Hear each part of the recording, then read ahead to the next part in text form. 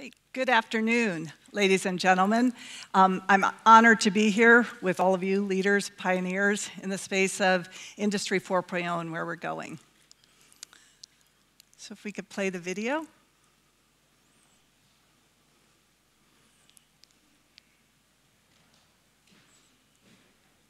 Okay, we'll play the video in a little bit. Okay. Oh, there it is.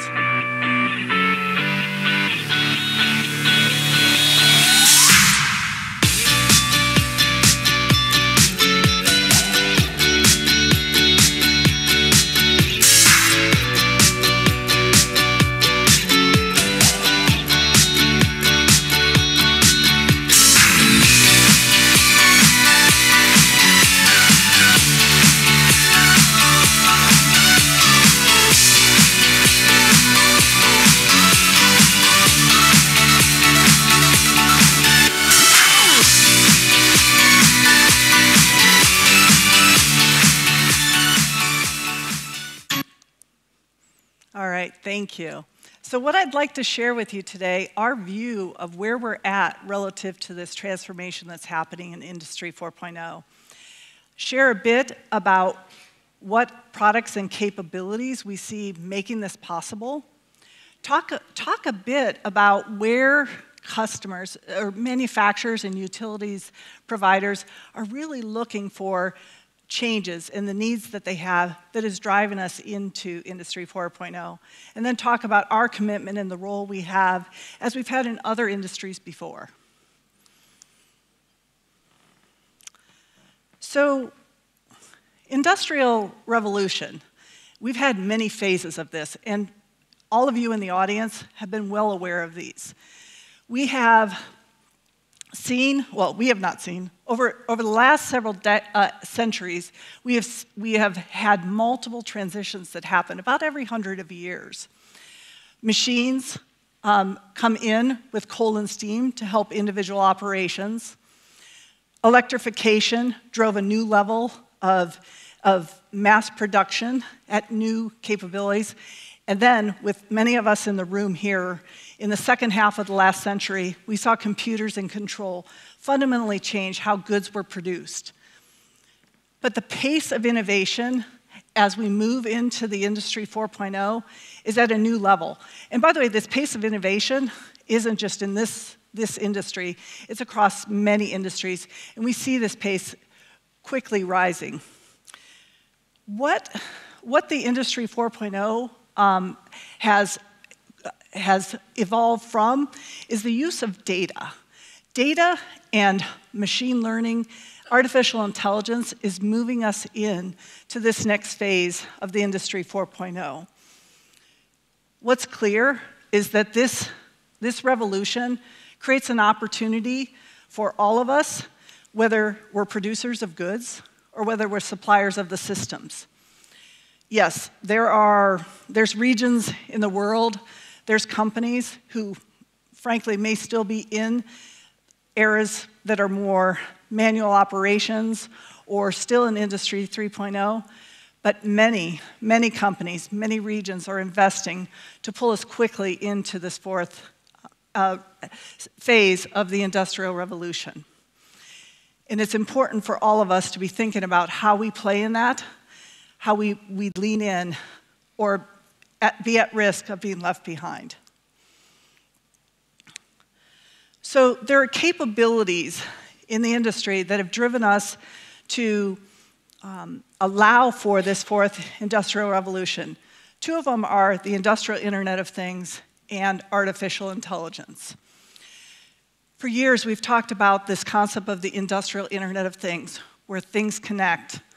With the data that comes from those connections, intelligence is brought, and then ultimately we get to autonomous operations. This is synonymous with what is happening with the Industry 4.0 types of activities. The volume of data that is being produced is creating challenges relative to the bandwidth in the network. 50% of IoT deployments over the next couple of years are becoming network bandwidth constrained. And the need for bringing compute closer to the edge is where we're focusing from an Internet of Things group perspective, because there is a need for operations closer to the edge in order to analyze this information, act upon it, and drive it back in. This isn't just in the industrial space. We see this in multiple industries. And the need for that edge compute and a more IT-like infrastructure where the logical operations of data, storage, management of workloads that are more software defined becomes a requirement. And we see this need for this edge compute.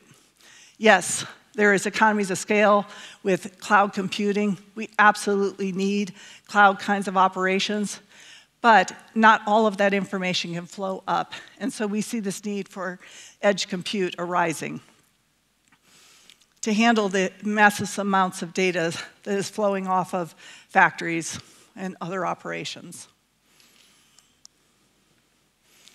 The other thing that is changing how I'll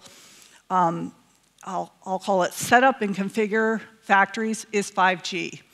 5G, of course, has arisen out of the ever-increasing mobile broadband needs that we all have with the traffic 8x increase over the last couple of years. But that 5G network is also bringing the capability of an ultra-reliable, low-latency operation where massive numbers of intelligent devices can connect. Now, what does that mean?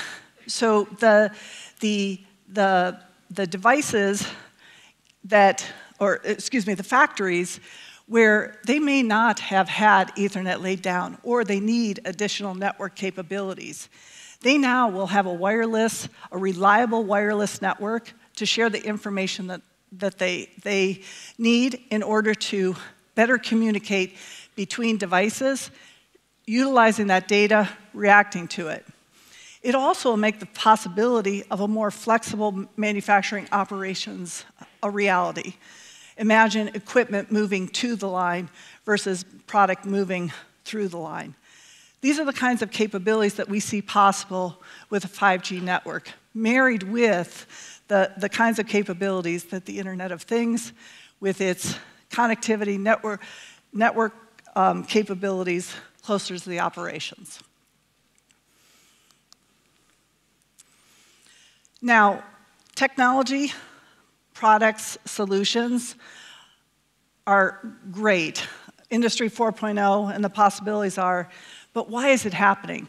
There are real needs in the industry. When we engage manufacturers and utility providers, they express challenges that they face and the things that they're trying to solve for. Two of those manufacturers that we've been in conversations with, Georgia Pacific, a major paper goods provider as a part of Koch Industries, and ExxonMobil, one of the largest oil and gas providers in the world.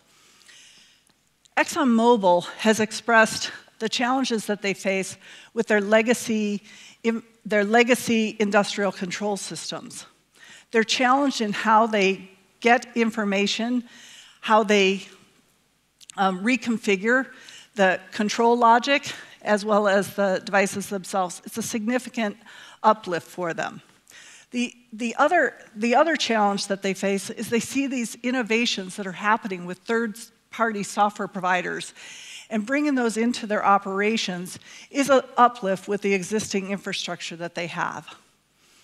Georgia Pacific faces a challenge in that in their edge infrastructure, they have significant variations of hardware, software, communications protocols, and various operating systems that creates a very complex environment for them to manage. Even if they limit the number of providers that they're working with, they still have these variations. In their space, in a time when they're trying to reduce the complexity and the scalability of their various sites and the systems that are utilized, they have this incredible complexity that they have to deal with. So what they've expressed to us is the need for more modern software development and cloud kind of deployments at the edge with a more open, interoperable, standardized type of infrastructure there at the edge to help them with the scalability across their client sites.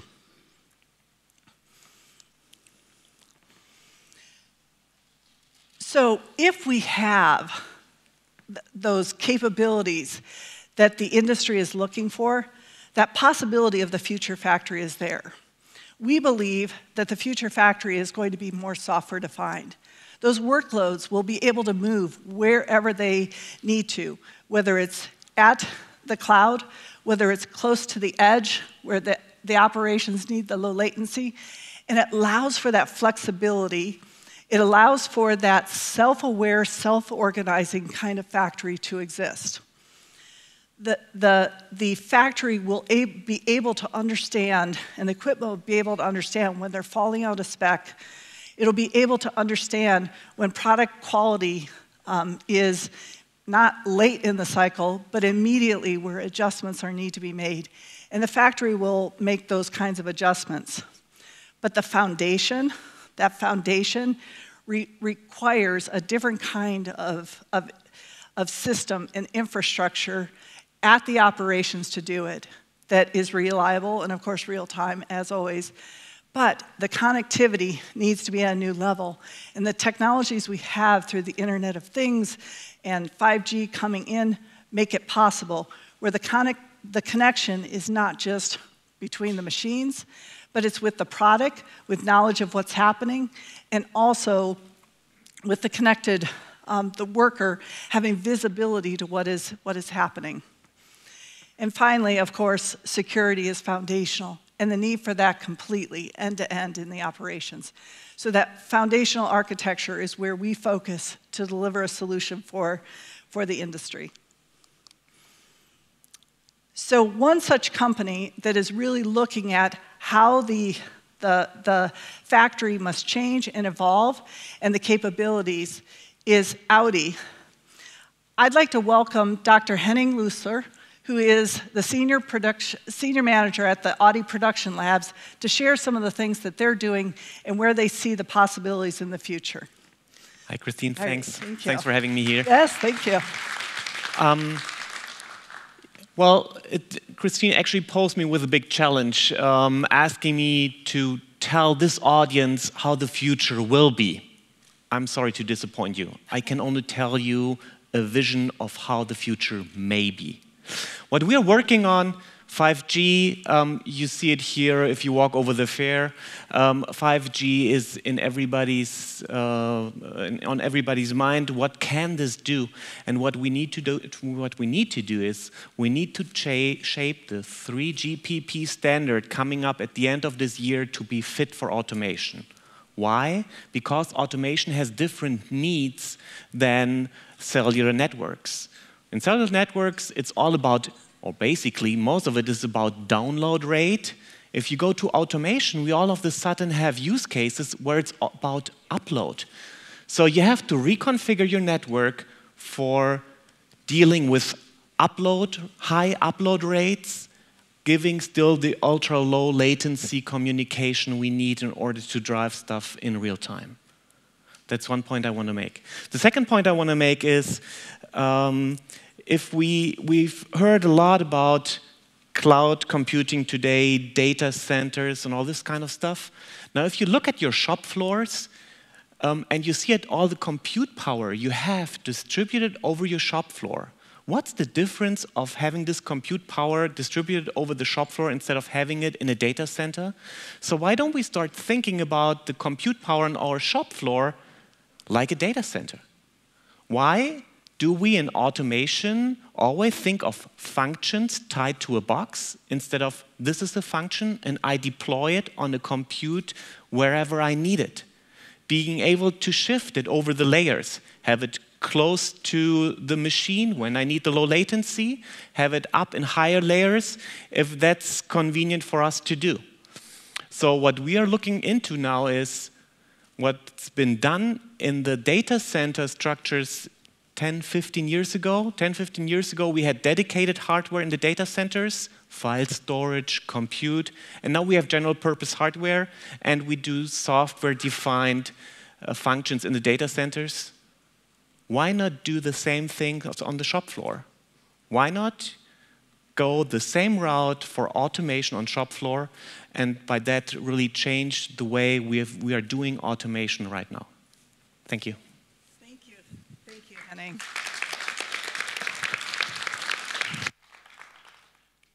What Dr. Lusser shared is very similar to what we hear from many different manufacturers of what they're looking for.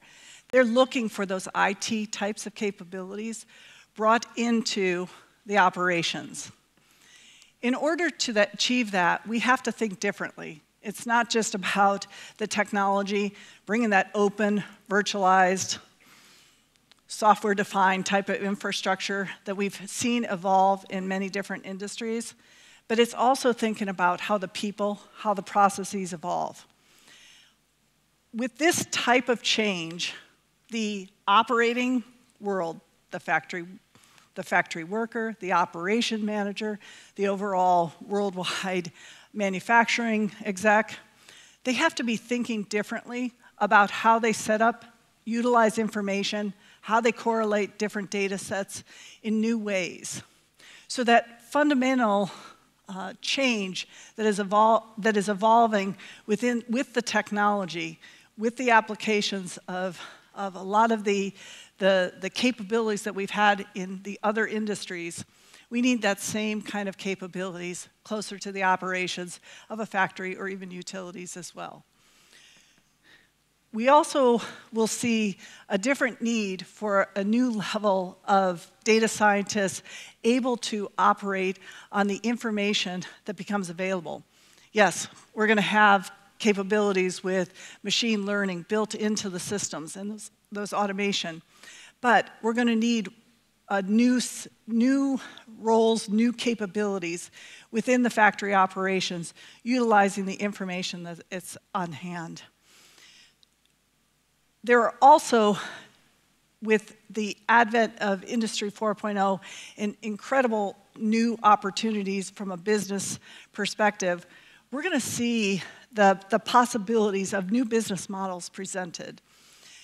Capacities available, making it visible to somebody who needs the small runs, et cetera. Networks of factories sharing what is available. New business models like that will evolve and present themselves across the industry. We believe Industry 4.0 is in full motion here. We are on the journey with the possibilities of it. It is where the digital and the physical world environments are coming together and making it possible to produce goods in new ways.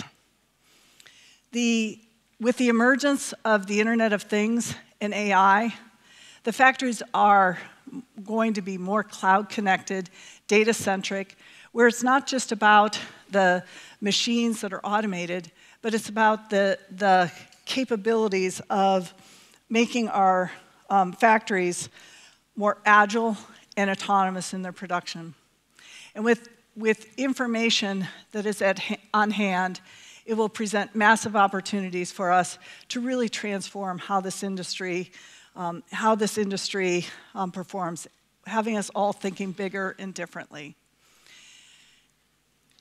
Intel's leadership with technology and innovation, we're going to continue to partner in the industry. We're going to continue to innovate, working with others to drive the standards and the capabilities that are needed to bring the compute to the edge and the capabilities that are needed for the factory.